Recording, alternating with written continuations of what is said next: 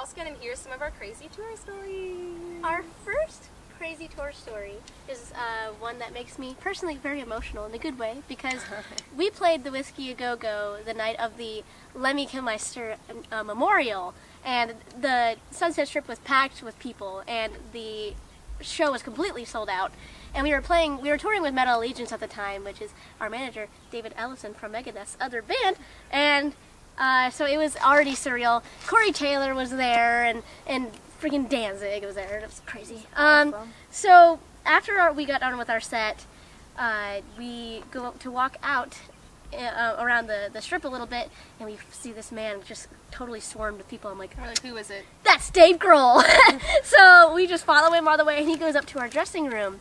And we're like, we can go back there too. We're like, let's just go into our dressing room just to hang out, you know? Everyone was like trying to get back there, and we're like, yeah, we have passes. Just walk right in. So I was too scared. This guy is a huge idol of mine. He is for basically everyone, but for me, I'm a little bit over-obsessed. And Sydney, someone pulled me towards him, and he was just like, come here, Dave little... did. Really? Was it Yeah, Dave? Dave was like, coming with girls, right? I thought it was Sydney. me. It was I went up to him Really, I and don't know approached him anything. because I approached Yeah, because Sydney always pulls me out of my comfort zone. And, so he like looks at me, he goes, come here, you little shy girl with a hat on, and he pulls me, he gives me this big hug, I'm just...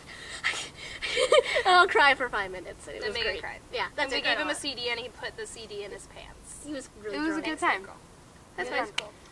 Okay, next tour story. Actually, one of our first real like tour experiences, we went to Mexico for the super cool festival. Megan and her mom, they do that every year, so we went with them to play, and that was a good time. But we were driving around Mexico. I don't know what we were doing, but we had my mom's work van that said American Made, real big and proud on the side, and we got pulled over twice that day.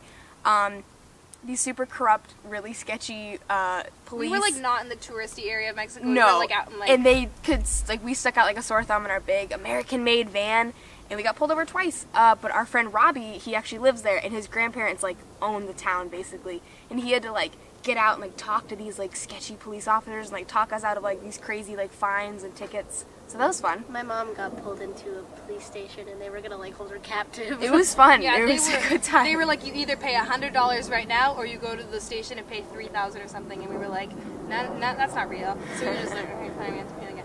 I don't even know. It was weird. Yeah, We played it was the fun. tourist card, and we were like, oh, okay, well, we'll just pay the $100 a year. We don't know that that's wrong.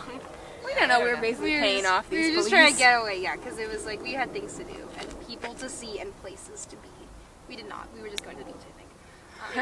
Okay, another crazy tour story actually just happened kind of recently in this big rolling turd of an RV we have. We were in Texas, and we were driving, and we were on a freeway, and all of a sudden, there's my mom, and she was the one who actually it happened with. And we were driving, and there was this big toll booth, and Sydney was like, okay, we have to stay on the left, so we went in the left toll booth, which is where Siri you're kept not telling supposed me, to go she kept in. saying, keep left to merge onto this. And I was like, oh, well, we can't go in the iPad Sydney, this is lane. my story. I know, but that we I don't know wanted the to whole tell. story. I wanted to tell. This is Keep my going. story. Just keep going. Okay. All right. Go ahead.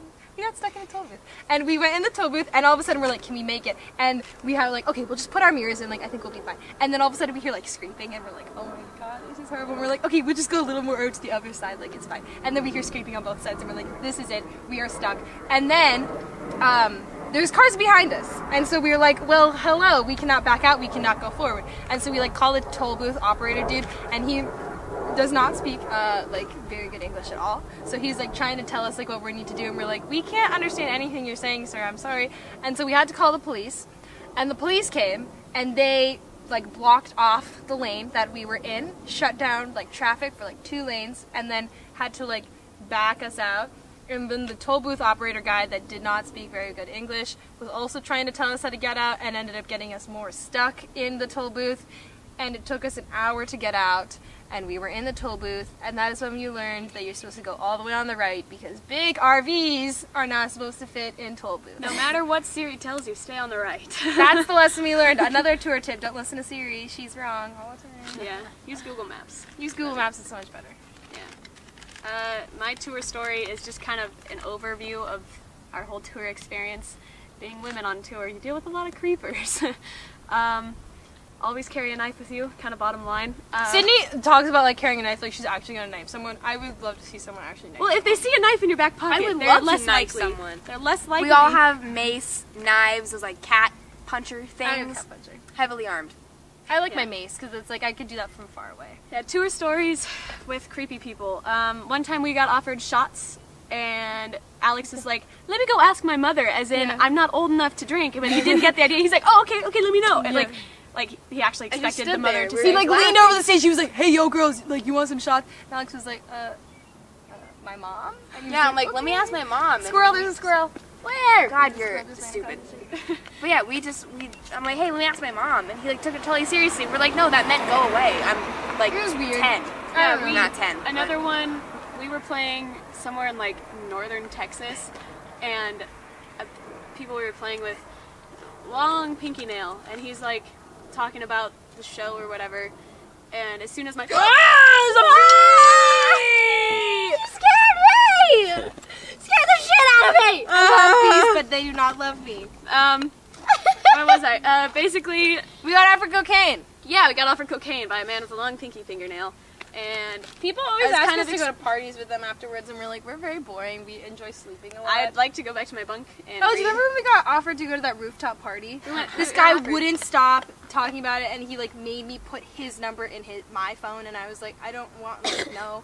And he kept being like, there's a rooftop party going on. Do you want to come? And I was like, no, thank you. And he would not quit the freaking rooftop party, and I was like, yeah, we're honestly just gonna go back to our hotel room and sleep for the rest of the night. Yeah. We don't really do anything. Like a shower, read a book. We like to eat after shows and sleep after shows. Yeah.